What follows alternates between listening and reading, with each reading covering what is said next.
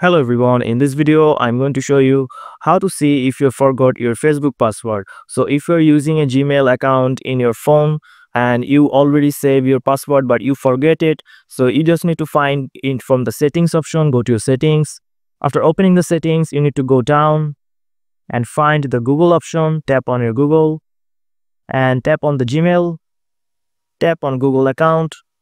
If you're using this Gmail for your Facebook, this will save your password. So then you just need to go to the security option, tap on security.